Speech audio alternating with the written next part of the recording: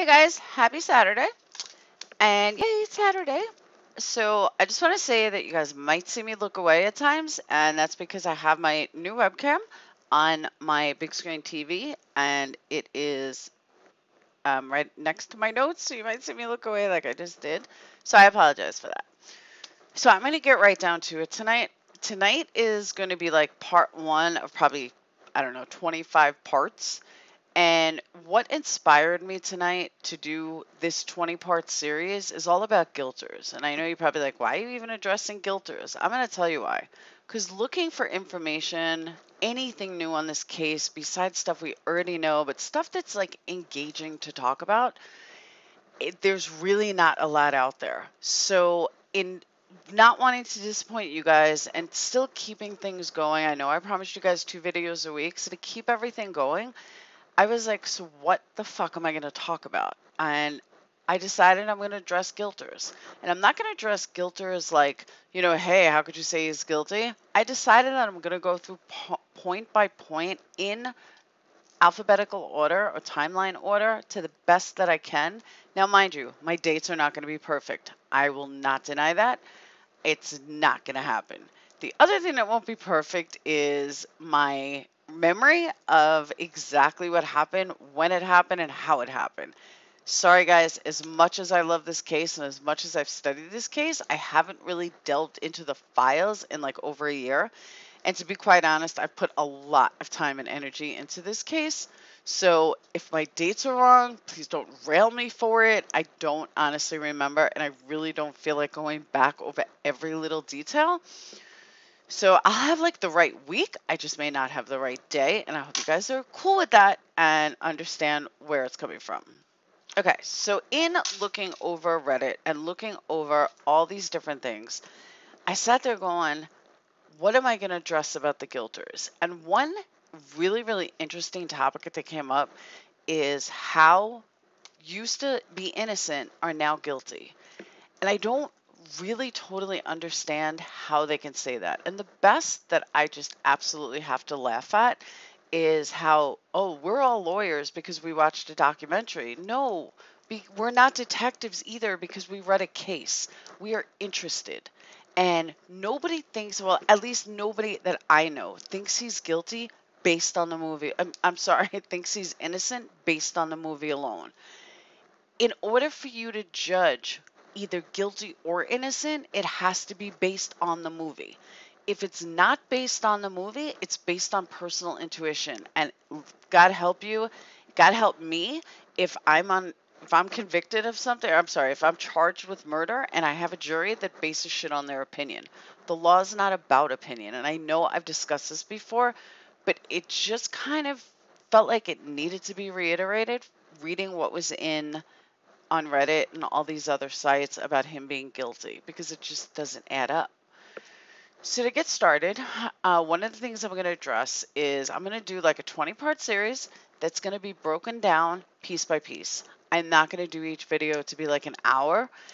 No offense, Juan, I know you did great with it, but that's not me. I do short 10, 15-minute videos, sometimes longer, but I decided that I'm really going to break this down date by date. Again, my dates may not be perfect, so I'm going to give like kind of like a week long. And I'm not getting into every single detail, but what I am going to do is address the details that were not addressed in Making a Murderer. The movie, the documentary, whatever you want to call it, the docudrama.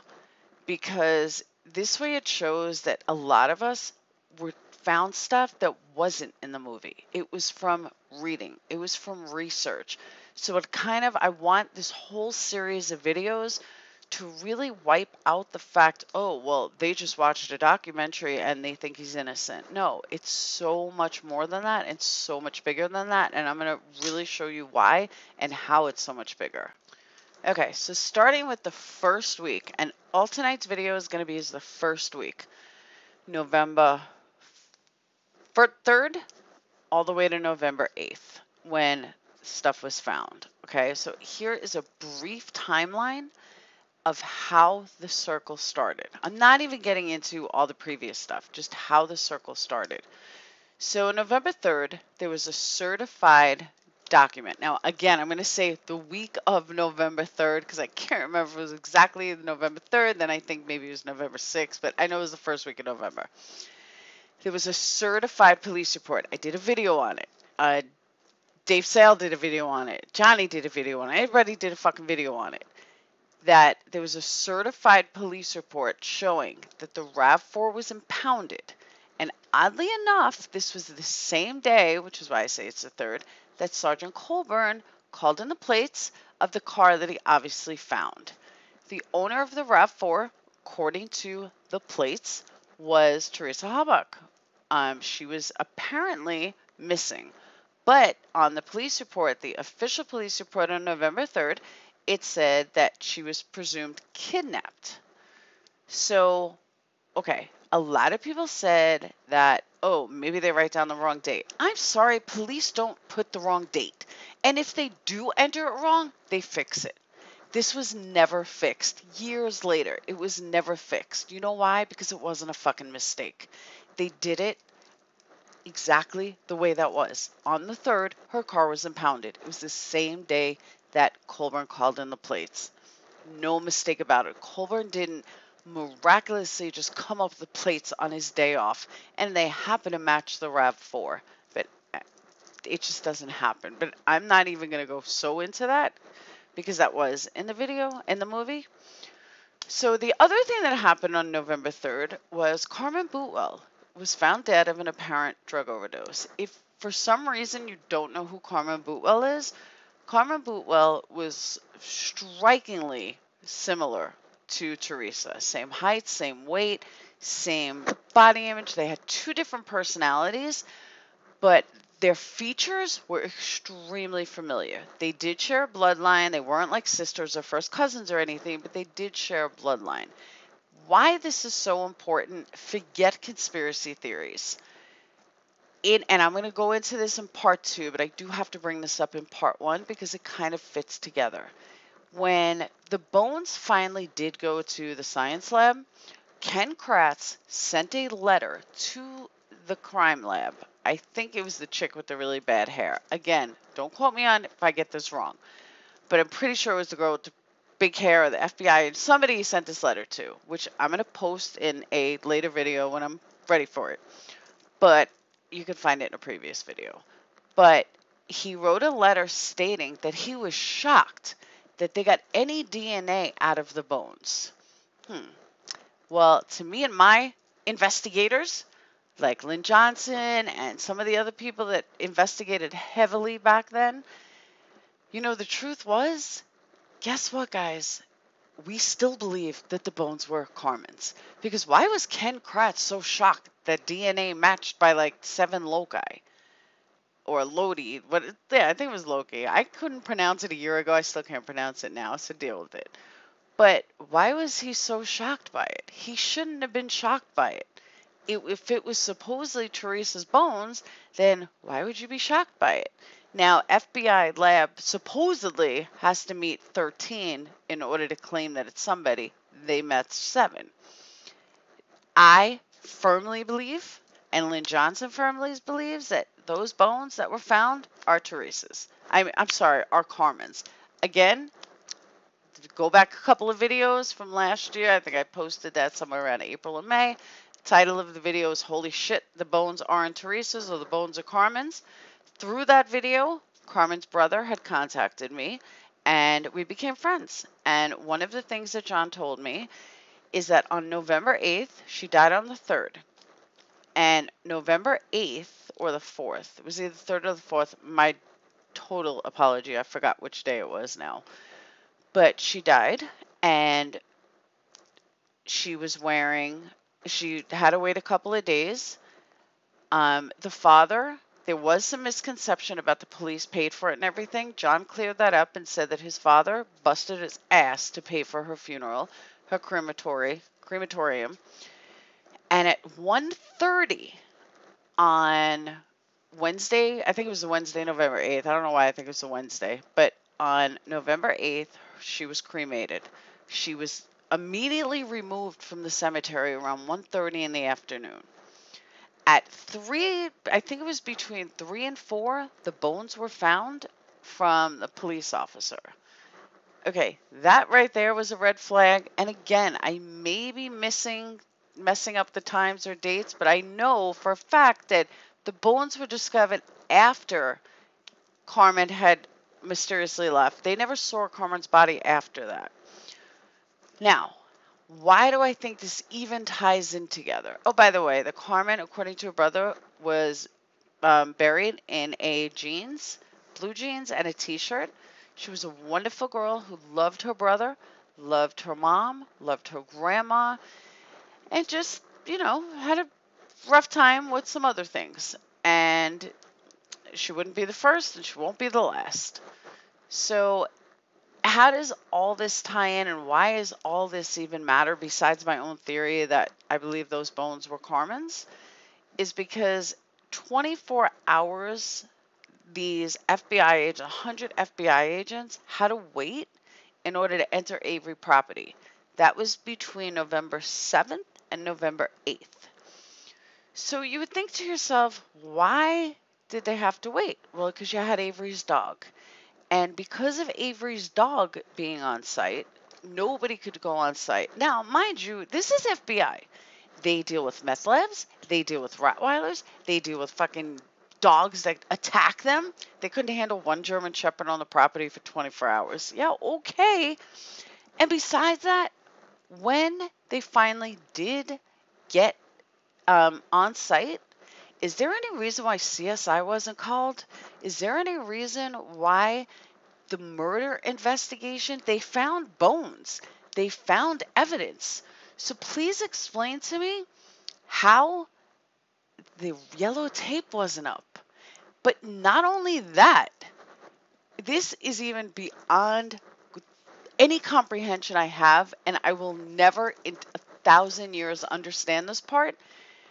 All right, so not only was CSI not called, there was not any CSI investigating this like a murder scene. I mean, come on, that's standard 101. It's like protocol. You have to do that. So not only that, but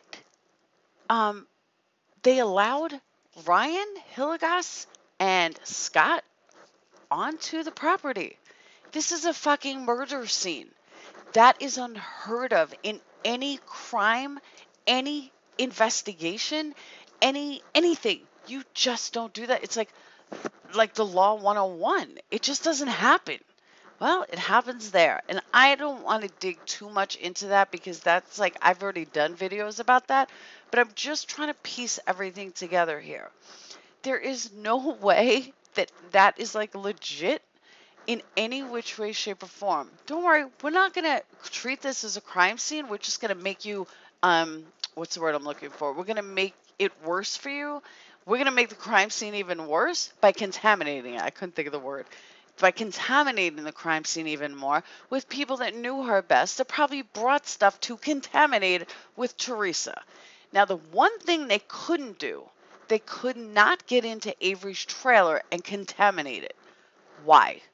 I don't know. I still don't know this answer. If you're contaminating the outside, why wouldn't you contaminate the inside? That's where the police went wrong. Very wrong, in my opinion. Now, mind you, I'm still only on the first few days. I haven't even gone past November 6th. Speaking of. Also, on November 6th, I could go on about Carmen and this whole incident, but I'm going to save that for later because it also pulls up other things. But on November 6th, I'm sorry, either November 4th or November 6th interview of Brendan, when he was in the car, the police, I think it was Fassbender, specifically stated that Teresa had other appointments to go to, that Avery was not her last stop. So someone needs to tell me when that changed, when Avery became her last stop, because in my opinion, it didn't happen till the 8th. So this is what we have for 4 dates. I just took up 15 minutes in a video, probably 10 minutes discussing this for 4 dates. We have 10 years worth of dates, but do you guys see where I'm going with this? So if you're a guilter and you can tell me how just the first 4 make any sense at all, I am more than willing to listen. but I can assure you that I'm going to go through every single one of these pieces and really piece it together. And even if you want to say that you don't believe Carmen's, bones or anything, I am totally cool with that. I get that. But think about everything else. Think about the CSI. Think about the murder scene. And again, I'm going to delve more into that, but I really don't want to do like a 2-hour video. And you guys know me, once I get started, I may never stop. So I'm going to leave it that for the couple of dates, and I will see you guys next week. And if I really see that there's so much that I'm writing down, I'm totally going to do like 5 videos a week. I'll do like one a night of like 10-minute skits just so you guys can see it. I haven't really decided yet, but I can assure you I won't be with makeup on because I don't get ready every day. So I hope you guys have a fantastic night. I'm going to go watch a movie and check out my other videos, and make sure you subscribe. And not only subscribe, make sure you hit that little bell so you get notification when my next video comes out. Haters, you can gladly leave. I really don't give a fuck if you think I ramble or you don't like me. If you don't like me, don't watch me. But for everybody else, keep subscribing, keep up the good work, keep up the comments. And my final note of the night, I want to say my condolences to Mr. Chris Cornell's family. If you're not a rocker, then you don't know that Chris Cornell, who is probably one of the greatest voices to ever hit the stage, from Soundgarden, Audioslave, and he was just an incredible singer, apparently committed suicide Wednesday night at MGM Grand in Detroit, Michigan, after a show from Audioslave. So it's all over the news, and my condolences to his family. I still don't believe it was suicide. However, I'm not going to go with a conspiracy theory. So again, hope you guys have a great night and enjoy. Peace out. Hope you like my video and subscribe.